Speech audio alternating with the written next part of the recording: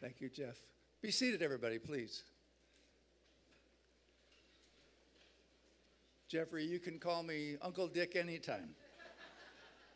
Uncle Dickie. Well, good afternoon, everybody, and God bless you. It's been a long day. Let me look at my watch, because blessed are the short-winded, for they shall be invited back next year. Amen? Alex, that was pretty awesome, man. I shouted so much, I don't even know if I got a voice. And Wayne, that was a very convicting sermon. Thanks a lot. I kept lifting my hand for everything you were talking about, but what a wonderful, wonderful ministry you have in helping pastors. I actually brought a couple of pretty good sermons I thought would work, but I left them at the hotel because about 3 o'clock in the morning, with jet lag from California, I was reading our magazine, and I was honored that one of my articles made it in the 60th anniversary. I think it's called There's a New Sound Coming. Did everybody get the magazine? And have you got this magazine? The CGI magazine. So I was reading this article. I read 3 or 4 chapters from your book, Wayne, that you and Dr. Cho, and very wonderful, wonderful stories in there. A lot of the stories I heard over the years, but it was just pretty awesome to revisit some of the things that Dr. Cho's been through as a young man. And I was just fiddling. I couldn't sleep, and I didn't want to wake my wife up. And so I was reading this article, Have Big Dreams, by Dr. Cho, Fourth Dimension Spirituality. Have big dreams, and you will grow into them. And then on the other page, let your dream blossom. I'm going to ask you a question. How many of you, this is your first trip to Korea? How many of you, this is your very first trip? Most of you, wow. Can I ask you another question? Why are you here? What are you doing here? What did you expect to see, to hear, maybe to feel? Now, the reason I wanted to present that question to you is because I'm going to back up to New Year's Eve 1985, when I was invited through some circumstances to go to this prayer mountain in Santa Cruz, California, which is close to the Pacific Ocean and very close to where we live in the San Francisco Bay Area, to hear this Korean woman they called Hallelujah Mama. I'd never heard of her. Hallelujah Mama. I thought, who is Hallelujah Mama? A Korean lady in our church, Sophia Choi, said, Pastor Dick, you must meet Dr. Cho's mother-in-law. And I said, Dr. Cho's mother-in-law? The famous Dr. Cho? I'm there. So my wife and I think it was just you and I, honey, and we drove up about an hour from our house. And then I met this little Korean guy with long hair. He looked kind of like a hippie. It was Dr. Kim, Dr. Paul Kim, who now heads up CGI America and is one of Dr. Cho's best friends, and been my elder at our church for 30 some odd years, and he's the elder here. But we just connected. We just hit it off. And I met Mama, and she fell in love with my wife, and we went and had Korean food the next day.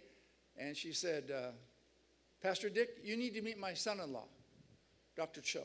I said, I would be honored to meet your son-in-law. She goes, you and Lawyer Kim, you need to come to Korea. So about 2-3 months later, we jumped on an airplane, and it was our first time to Korea. That's 1986. Well, what I didn't know was Dr. Cho and Mama were having a little bit of a disagreement over some things of the church. So they were having just a little bit of a thing going on. And so we didn't know that. So when we went in to meet Dr. Cho, he gave us 2 minutes and then ran us out of his office. And he wasn't one bit friendly. We kind of looked at each other like, well, that was short, but at least I wanted to take a picture and all that. And he was busy. He said, I'm very sorry, I'm very, very busy. and thank you for coming.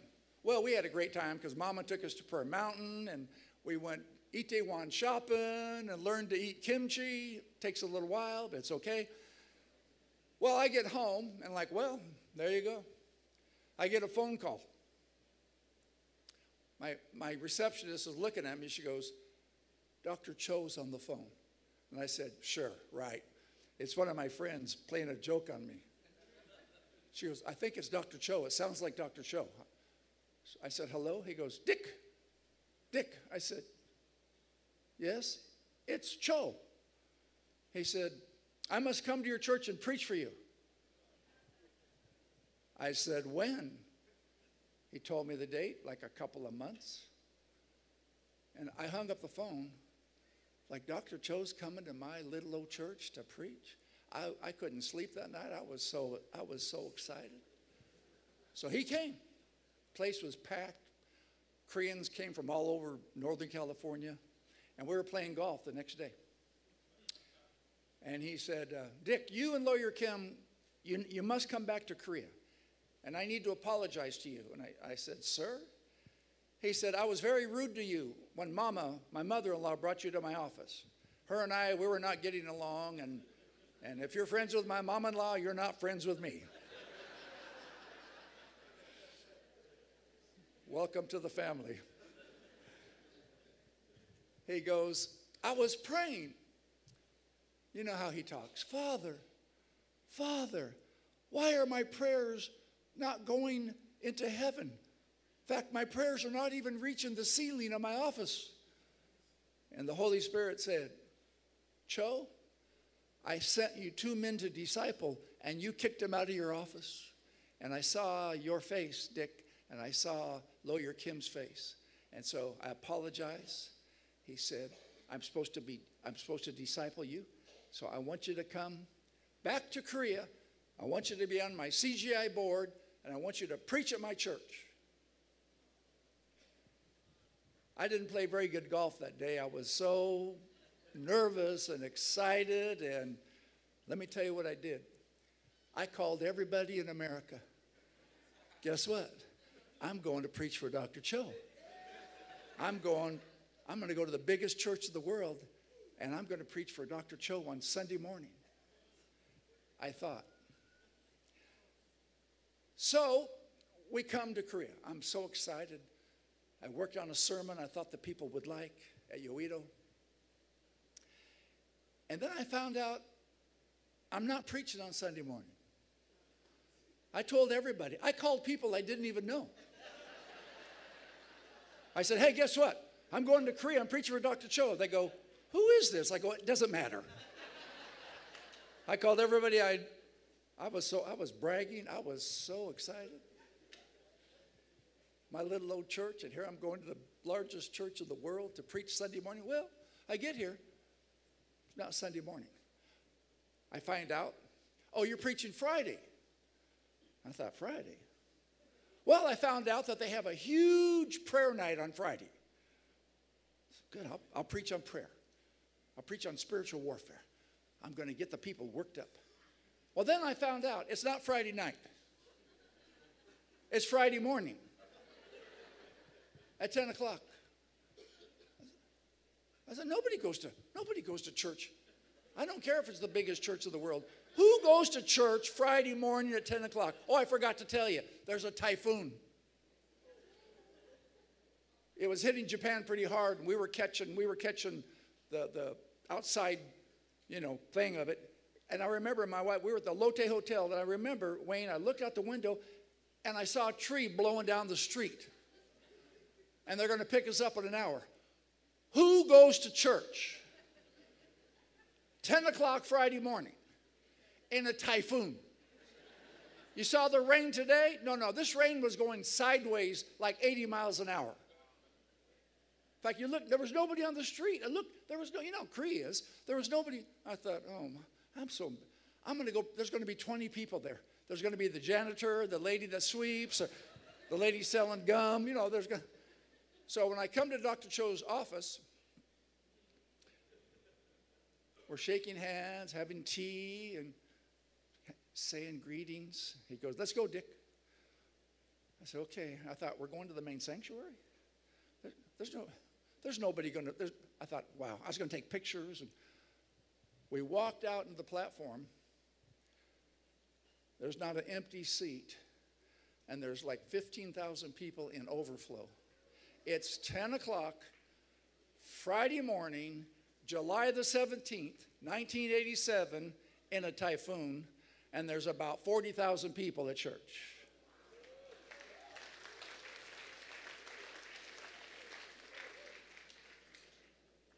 I forgot my notes. I think I preached the sorriest sermon in the history of Yoido Full Gospel Church. I just kept looking at it. I'm like, don't these people work? And it was mostly women. I noticed it was like all women.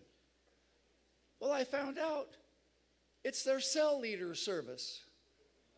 That's when the women cell leaders would come to the 10 o'clock service on Friday. So I'm preaching to cell leaders. I didn't know it. Well, I get done, and Lawyer Kim's interpreting for me. I have a big picture, great big picture of it at home and in my office. And I sat down like this. Dr. Cho was sitting, Dr. Cho, Dr. Kim, and I sat next to Dr. Cho. And I'm kind of mad at myself because I thought that wasn't a good sermon. I'm a little embarrassed. And Dr. Cho pats me on my knee, and I got my eyes closed. He goes, Dick, open your eyes. I thought he meant like the eyes of your spirit, the eyes of. And I got my eyes closed, and he's Dick, open your eyes. So I'm looking at him. He goes, what do you see? What do you see? One of the elders was taking the offering or doing something, and I said, he says, what do you see?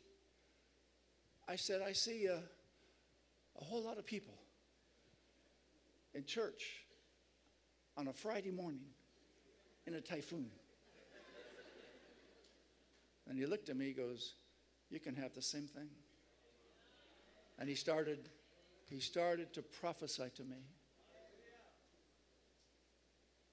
He sowed a prophetic seed into my heart. And I remember flying home with that word, you can have the same thing. Now, he didn't mean 800,000 Koreans, but he meant you can have a big ministry, a big church, bless a lot of people if you'll only believe. So I received that word. Now, this was in 1987. We had maybe 1,500 people. We had a little rented building. It was the ugliest church in town. The ceiling was like, it looked like a bowl. It was just, but it was our church. And across the street was a piece of land, and I wanted to build a sanctuary for God. But we had no money. You know how it is. Well, 1988, I hired a man who, I hate to say it, I don't know how else to say it, but was a messenger from Satan to destroy our ministry. And yet he was smart, he was a hard worker, he had good credentials, but he liked young boys.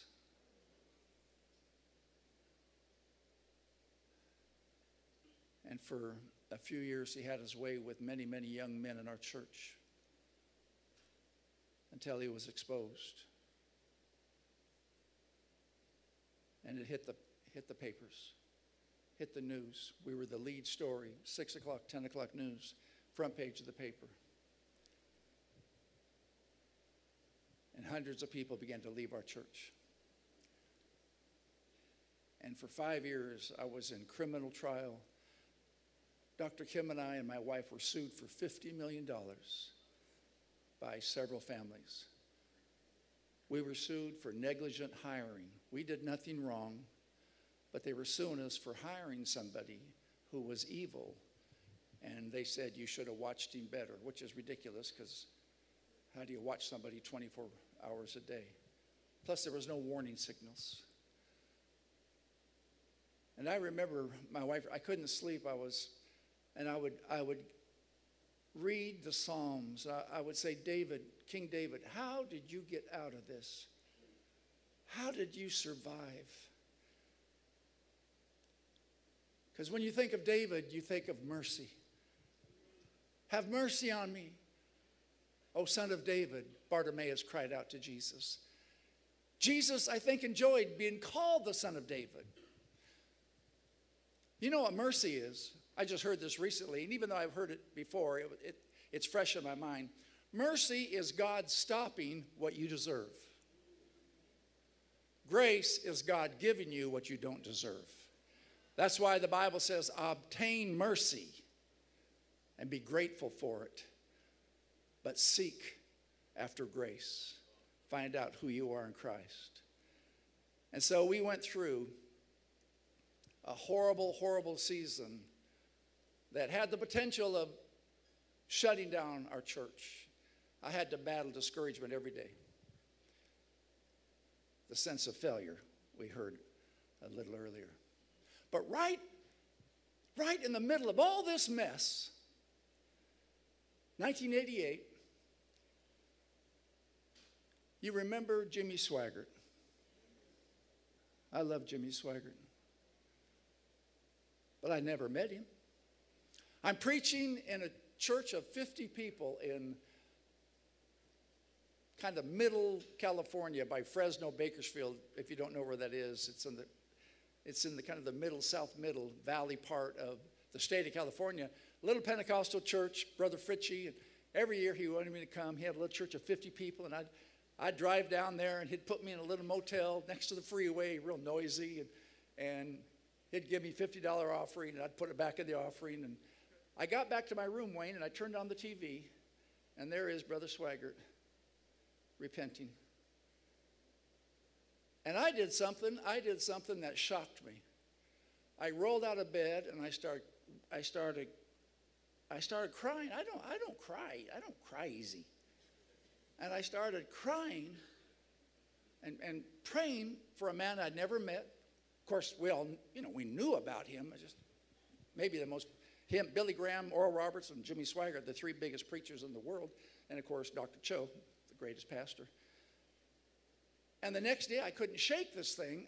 And so I called a friend named Steve Muncie, and I said, Steve, do you know anybody that knows Jimmy Swaggart? He said, I actually have his home phone number. I said, give it to me. My wife remembers this, and I called, and he picked up the phone. Hello, with that gorgeous voice of his.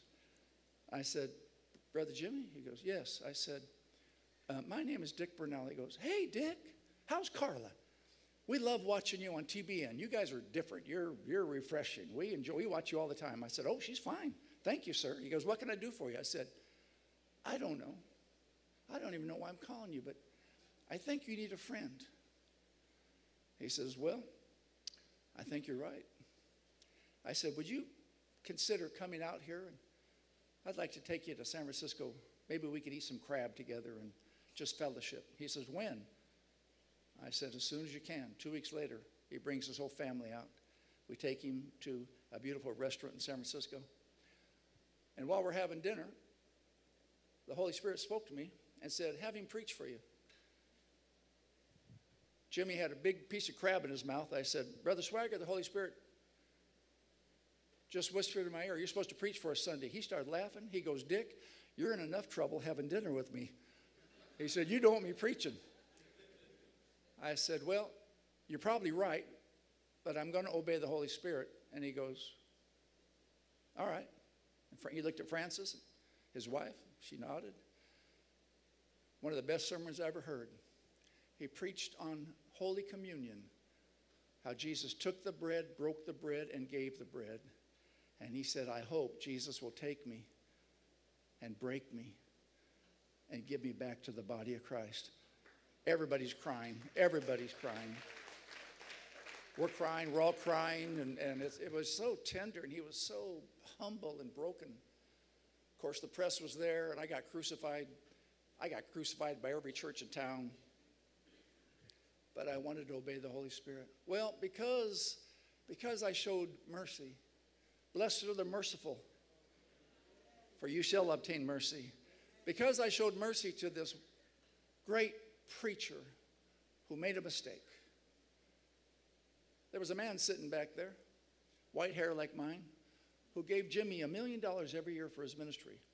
Hard drinking, cussing, old Blue Jay he called himself.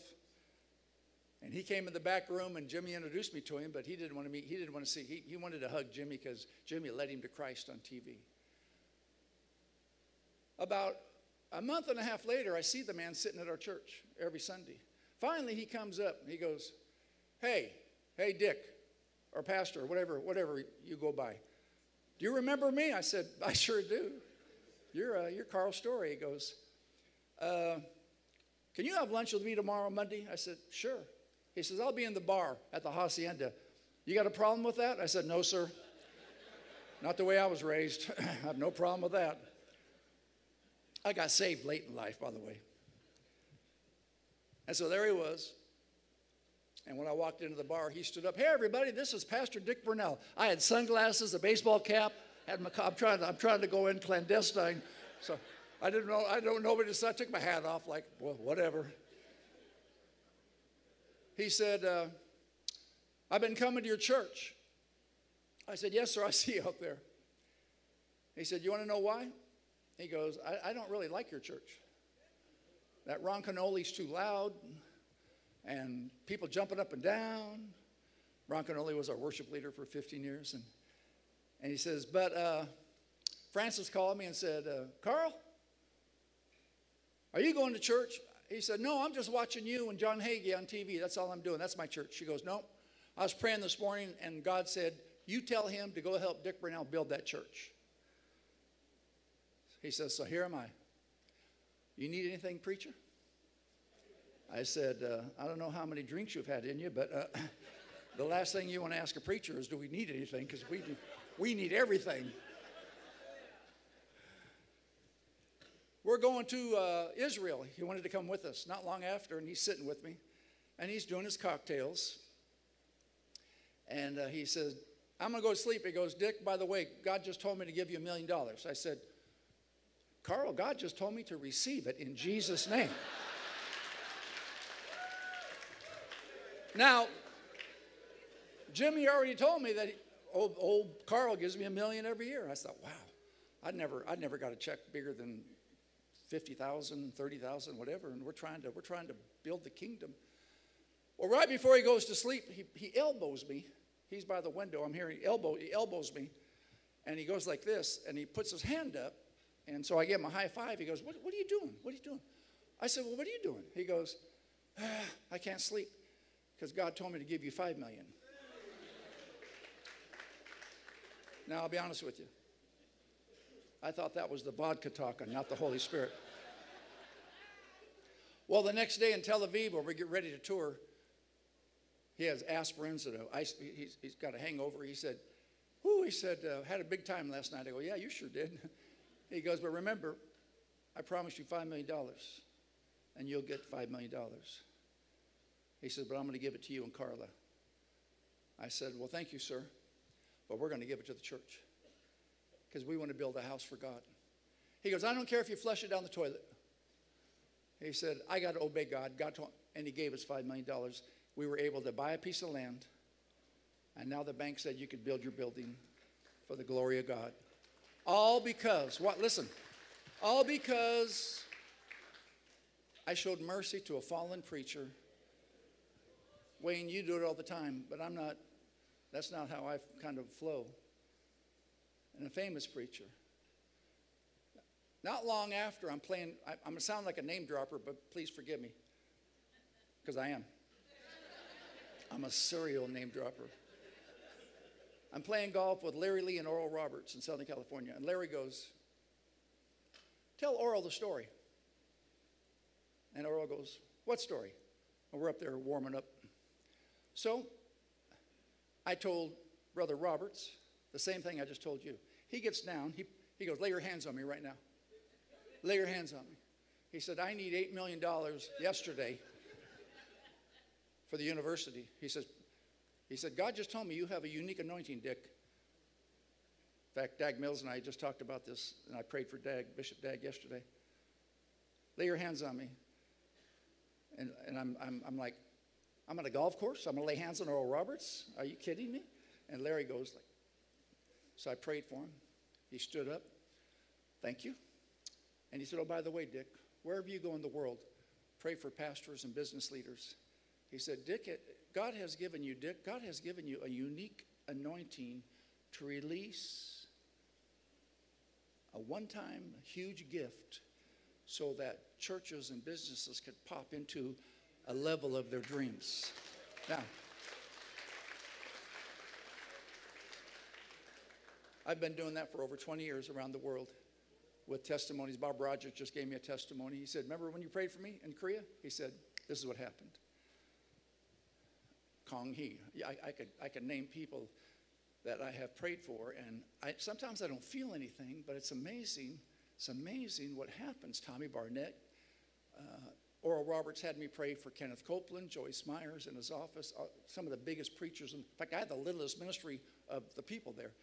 And he said, Dick's going to lay hands on you, and you tell Dick what you want for your ministry.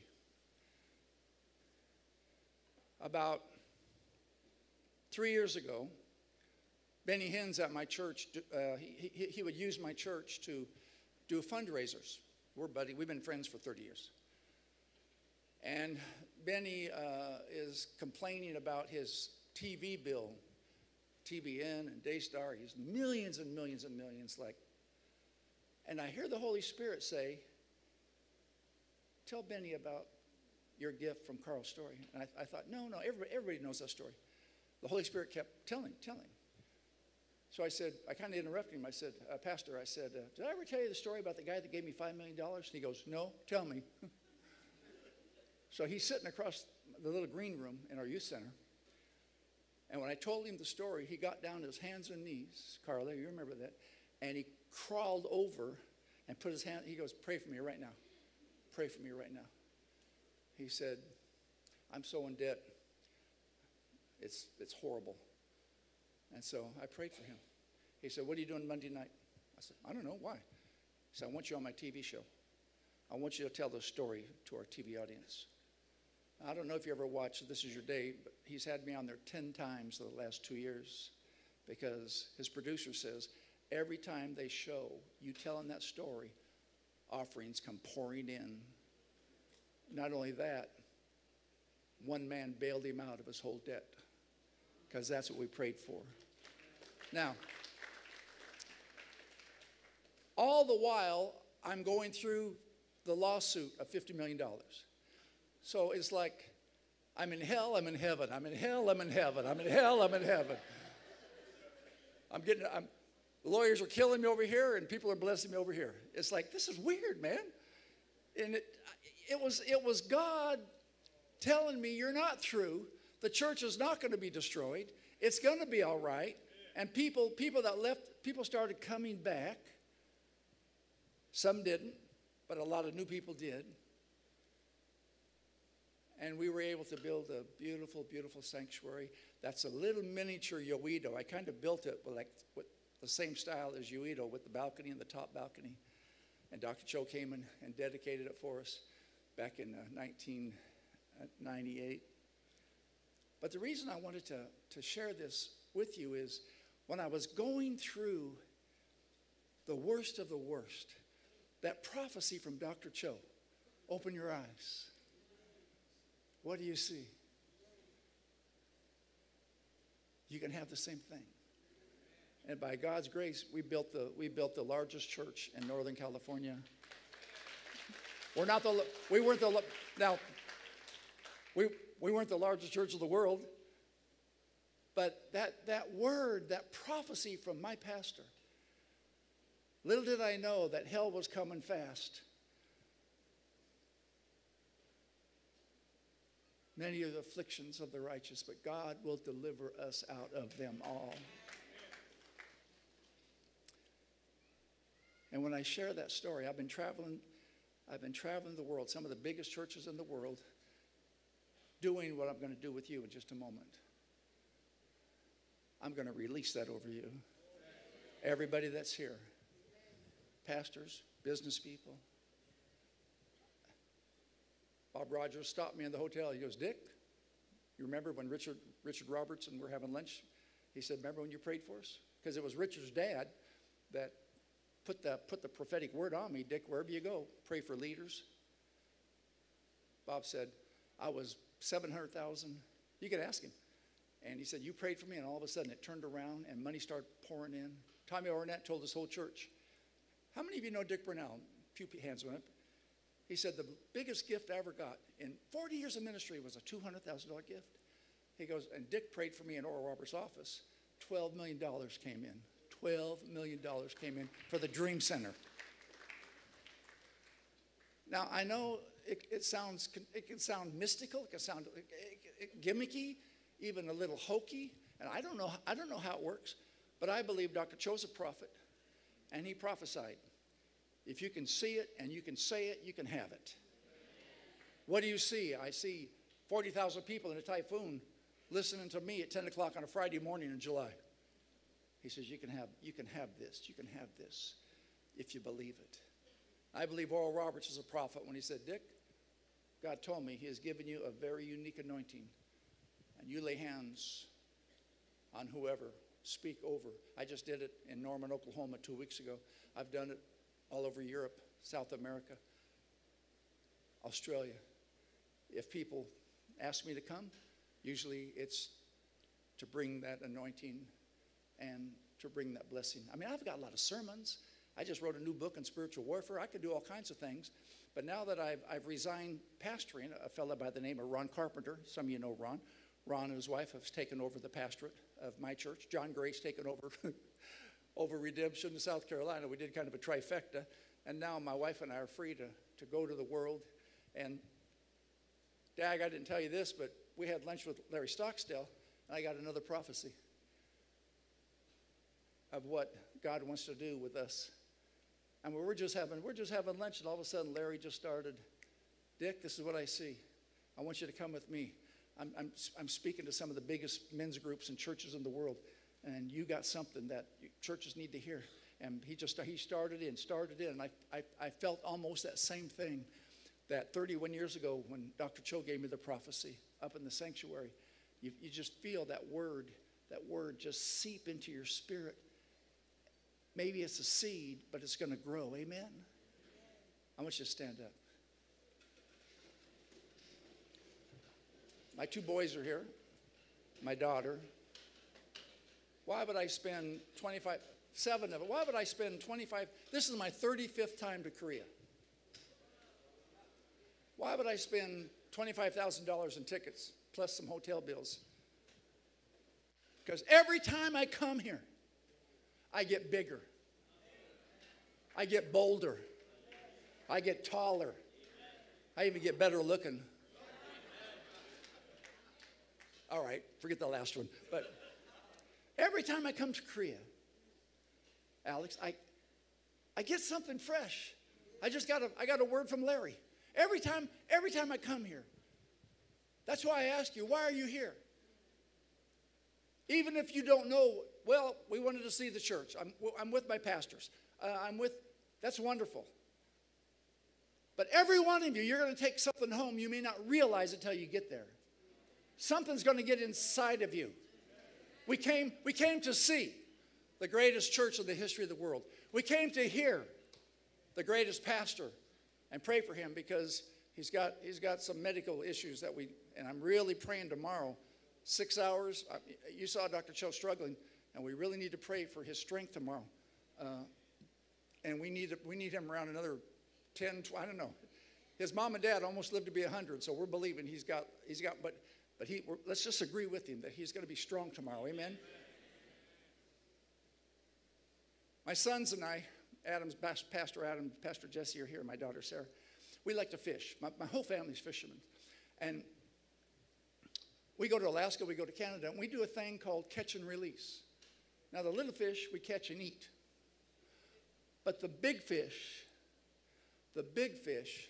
we catch, take a picture, and release them. Why? Because big fish breed big fish.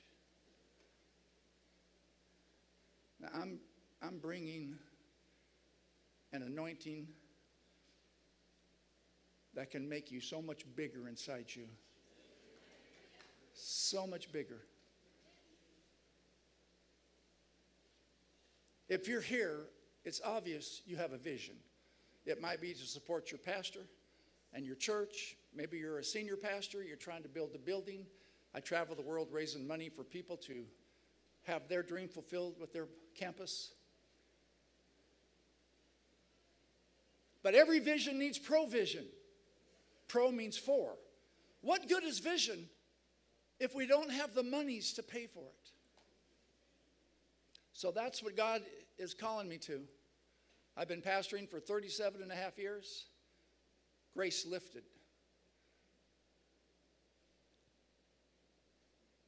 I'll help my sons.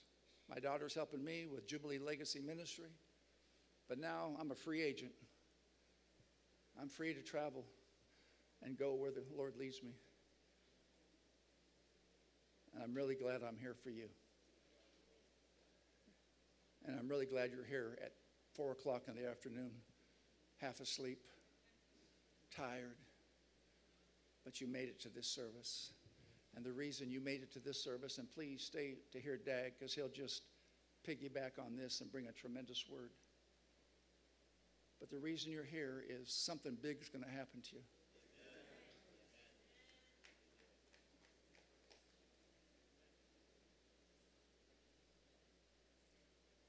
Oral Roberts had me do something that really embarrassed me, Paula. When he had me pray for Kenneth and Joyce and, gosh, I mean, the biggest ministries in Oral's office, he made them whisper in my ear what they were believing for over the next 12 months. So I'm getting like 50 million, 80 million. You know, these big ministries got big budgets. Because I believe you need to release that out of your mouth. Who was it this morning? I think it was Phil Pringle who said, the first word spoken by God was not communication, it was creation. Later he communicated. But the first thing, let there be. So I want you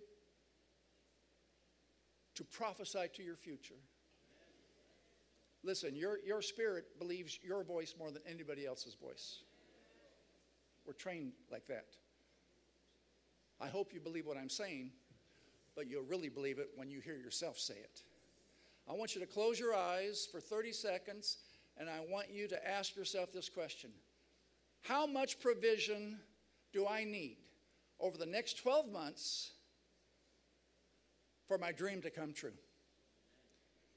Dr. Cho wrote this article, Let Your Dream Blossom. Read it while you're here. But for your dream to blossom, you need dream seeds. My friend Mike Murdoch, I think, coined that phrase. You need dream seeds. Now listen, this room right here is good soil.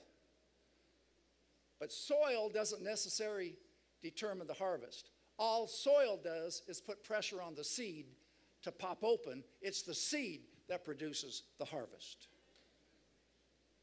But you have to have good soil.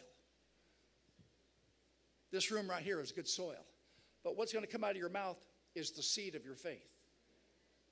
So close your eyes, ask yourself this question. What do I need for my ministry? What do I need for my business? What do I need for my church? To go to a level to expand the kingdom of God, to bring blessing to my city, maybe even my nation. You have a vision, I pray it's clear. You're focused, and you have faith, and you have passion. But you need to release a prophetic word over your future.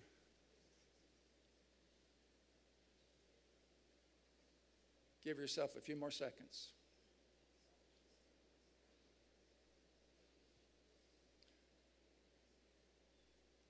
Alex taught us how to shout. Let's shout with some clout. We shouted praises, which is the precursor to anything.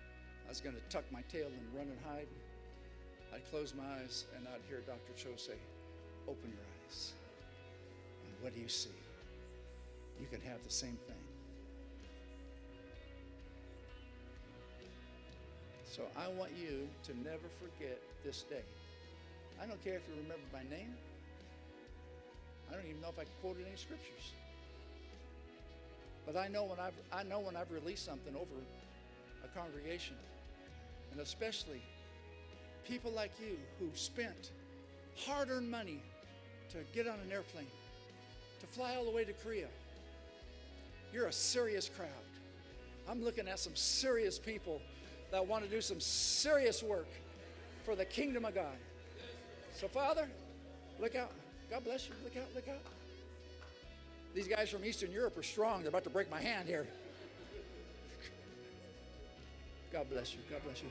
God. Now stretch your hand towards me, because we're going to agree. You know where the handshake came from? They used to shake hands by grabbing the arm because they wanted to make sure you didn't have a knife. That's where the handshake came from. But then they would cut the palm of their hand and then make a covenant. So I'm going to make a covenant with you right now. I'm going to agree with you. Now, Father, I believe Oral's a prophet. I believe what he said is prophetic. I've been walking in this, Lord, for 20 plus years, and I just release over everybody within the sound of my voice. I release an anointing of large gifts. Large gifts. Large gifts. Large. Dag Mills, I said 6 months.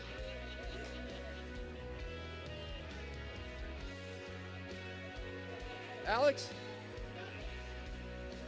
I just heard October. I don't know. I heard October.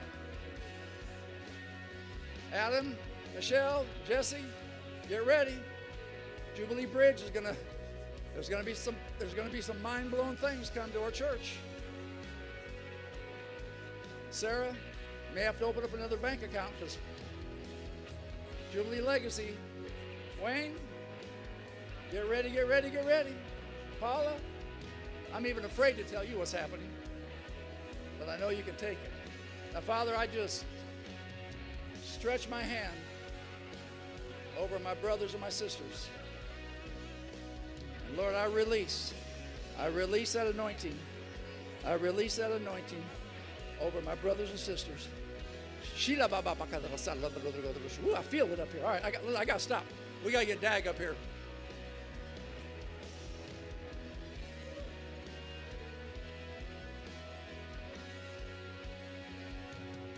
I just heard the Holy Spirit say, I heard you, heaven heard you, and it's done. God bless you. God bless you.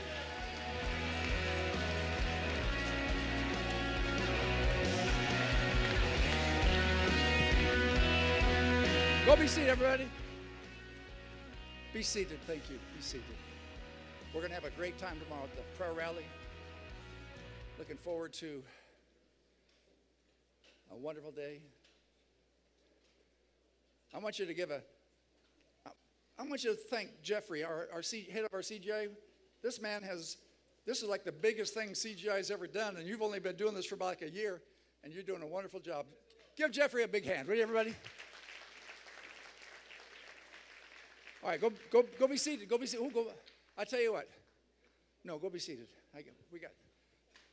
You're blessed. You're blessed. You're blessed. You're blessed. I wish I could spend time with each and every one of you. Our next speaker is one of the great leaders in the whole continent of Africa.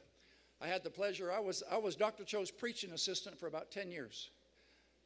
I traveled the world with Dr. Cho. Dr. Kim and I, we traveled the world with Dr. Cho preaching.